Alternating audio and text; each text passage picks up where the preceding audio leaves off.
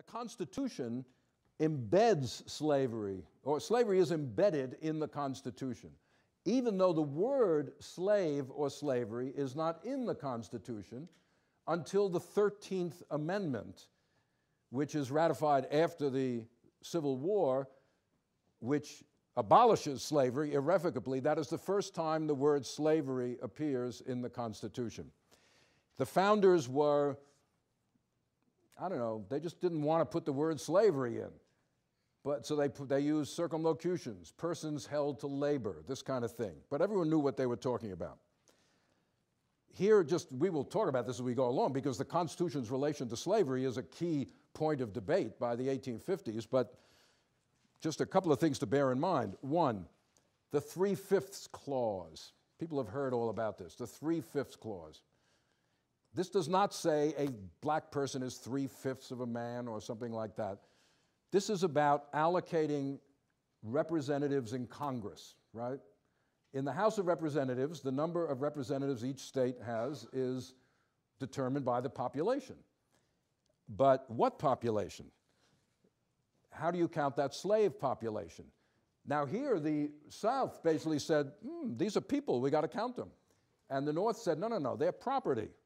You don't count other forms of property. You don't count land, you don't count domestic animals, I don't know, the slaves are property. So in the end, they compromised on this 3/5. Representation in the House is based on the free population and 3/5 of other persons. Other persons. Who are these other persons? If you were a man or a woman from Mars and you landed here and you looked and said, well, how can there be the people and then other persons? These are the slaves. By the way, there are 3 populations talked about in the Constitution. There are the free population, the other persons, and then there are Native Americans, who are also not part of the body politic. They are considered members of their own sovereignties. They're dealt with by treaty, not by the law of the nation. All right, so the 3/5 clause. Secondly, a clause prohibiting Congress from abolishing the slave trade from Africa for 20 years. It doesn't say you have to abolish it in 20 years, but laws cannot be passed. Again, it's the importations of persons, that kind of thing. Why? Now, at this point already, the slave trade from Africa, it has been ended during the Revolution because they cut off all trade with England, and it's already being condemned as a crime against humanity in enlightened thought. Why give it 20 more years? Again, it's our old friends South Carolina and Georgia, because they had lost so many slaves to the British when Charleston, when the British left, that they said, we need some more slaves. And so they said, we got to keep bringing slaves in for the next 20 years. And the rest of the colonies said, all right. And so South Carolina brings in, up to 1808, 20 years later, Congress does abolish the slave trade, the importation of slaves. There is illegal trading after that, but not that much. But up to that point, South Carolina brings in almost 100,000 new Africans. So there's a kind of re-Africanization of black culture in South Carolina right after the American Revolution. So the slave trade clause. Then this is another fugitive slave ad from much later than Jefferson's, a runaway slave, here's a reward. The fugitive slave clause of the Constitution, which basically says, again, it doesn't use the word slave, but persons held to labor in one state, escaping to another, shall be returned. Shall be returned. That's rather ambiguous. It doesn't say who is responsible for returning them. This becomes a major point of political debate, as we will see. Is it the states? Is it the federal government? Is it the owner himself who just goes and grabs a guy and brings him back? Some people did that. But the Fugitive Slave Clause is a tremendously important piece of the Constitution. Why? Because this creates what we call extraterritoriality for slave law. In other words, New York can abolish slavery, but it cannot extricate itself from the responsibility to help enforce slavery in Virginia, let us say. Any person who enters the state of New York is presumed to be free, except for, of course, a fugitive slave. Even though the law of New York after 1827 does not recognize the condition of slavery, you cannot be a slave in New York, nonetheless, they have to recognize the legitimacy of Virginia's slave laws and enforce those laws by apprehending and returning fugitive slaves. In a famous case in 1770-something or other, 1771 or 2 or 3, the Somerset case in England, a slave, James Somerset, sued for, basically he didn't want to go back. His owner was going to take him back. He got some lawyers. He sued for his freedom on the ground that by being brought into England, he had become free. And Lord Mansfield, the Chief Judge, the Chief Justice of England, ruled in Somerset's favor and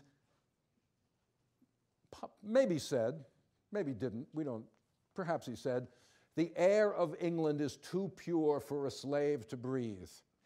In other words, by entering England, you become free. That doesn't mean if you're in the West Indies, you're still a slave. But by entering this is the so-called freedom principle of law. Slavery is a condition of local law. Once you leave the jurisdiction where local law creates the institution, you revert to your natural right to freedom. But in the United States, there was no Somerset principle, at least as far as fugitive slaves were concerned.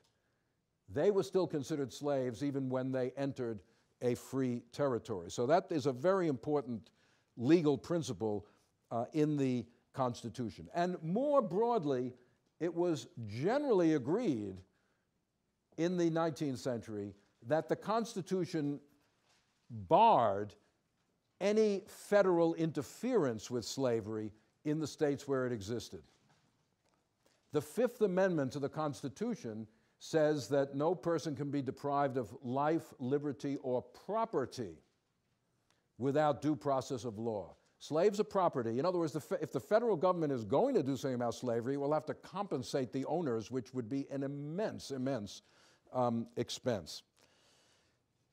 Now, the irony here, and here I'm drawing on work by our colleague Professor Barbara Fields and others, is that the contradiction between a revolution for liberty and the existence of slavery actually greatly strengthens racism in the United States. If you believe, as Jefferson says, that all men are created equal and all men are entitled to life, liberty, and the pursuit of happiness, how can you justify the existence of slavery?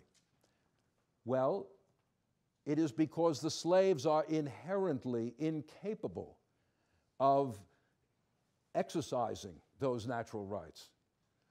How do we know? We know because they are members of an inferior race. I'm not saying that everyone was treated the same before this, of course not. But in the colonial era, excuse me, although there was difference and certainly prejudice, there was no ideological construction of racism. That is the idea that the most important characteristic of a person is their race. That is that the world is divided into groups of people called races. Whether there's 3 of them, you know, Caucasian, African, and Mongolian, as they used to say, or 100 of them, like the Dillingham Commission on Immigration published a list in 1911 or 1913. Whatever it is, the way to understand the world is by the different races of mankind, and each race has inherent qualities built in which they can never outgrow. And the quality, and Jefferson explains this again in Notes on the State of Virginia. Here's the problem with blacks. They lack rationality, they lack they've got some nice qualities, he said. They're kind of happy-go-lucky, musical, that kind of thing, but they lack the qualities that will enable them to actually live in freedom. Therefore, making them slaves does not violate the principle of equality any more than depriving children of their rights violates the principle of equality. In fact, almost 100 years later, John Stuart Mill, the great liberal thinker of the mid-19th century, in explaining why the British had, even though he believed complete equality, well, what gave the British the right to conquer India and rule over the Indians? Because some people, said Mill, are perpetual children. Perpetual children. They can never advance to the point of adulthood where they would enjoy these rights. And so the racist ideology is given a big boost by the American Revolution as a way of explaining the existence of slavery in a society dedicated to freedom. And after the Revolution, racism throughout the first part of the 19th century grows or becomes more and more entrenched. One example of that, which is important, remember last time I said how democracy, the right to vote, becomes an emblem of being an American. In 1790, when the Constitution is going into effect,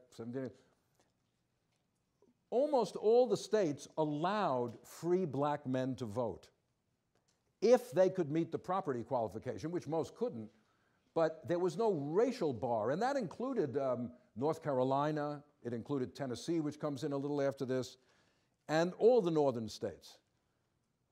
Women could not vote anywhere, so the qualification, except New Jersey, by the way, give them credit, Christie, New Jersey. New Jersey allowed women to vote from 1776 to 1804 or 5 or 6, something like that.